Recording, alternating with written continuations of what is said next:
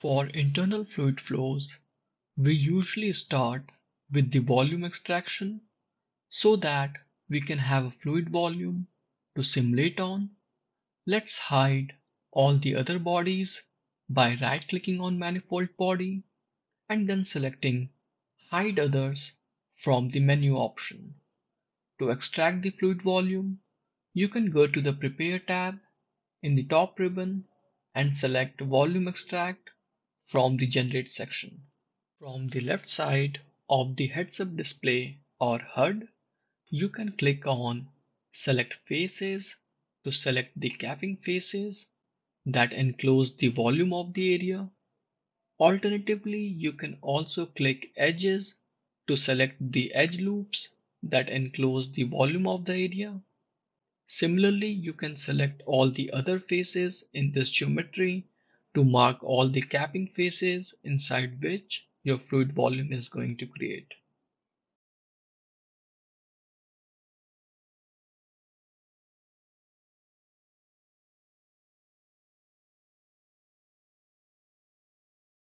Next step is to select the seed face.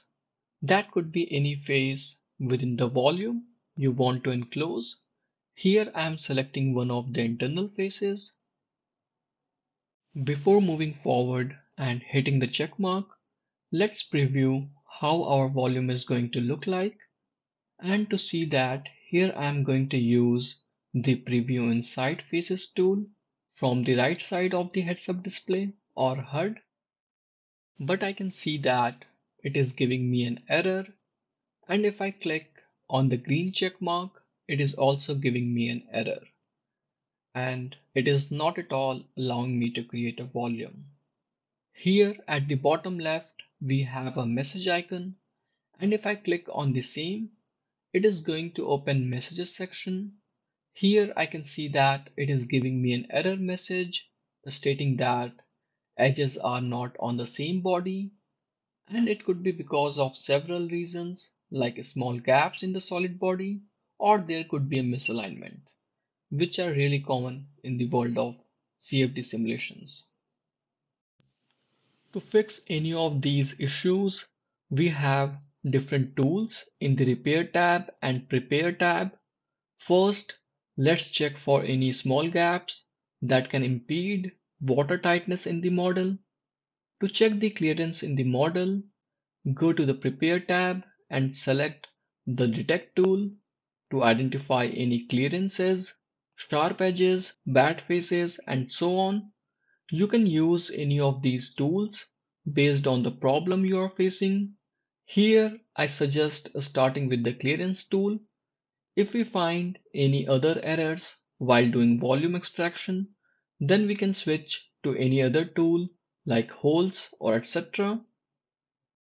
From the drop-down menu, select the clearance tool.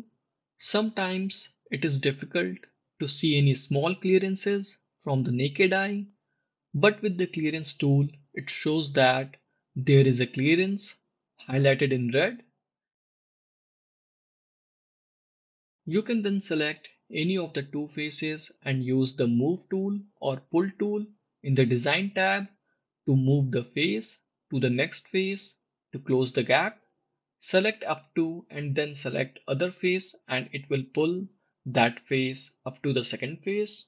Since we closed the gap, let's try to do the volume extraction again. Select all the faces in which our fluid volume is going to be enclosed.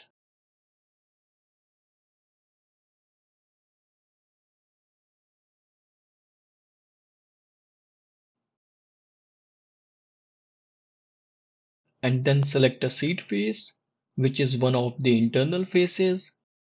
Let's preview the fluid volume again using Preview Inside Faces from the right side of the heads-up display or HUD before hitting the check mark.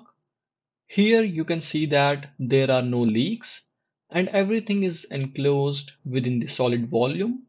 If there are any leaks, then your solid body is also going to be colored red, and you can use the slider bar to identify where the leak is happening. For now, we are good. In the next lesson, we will review the basics of setting up a fluid flow simulation.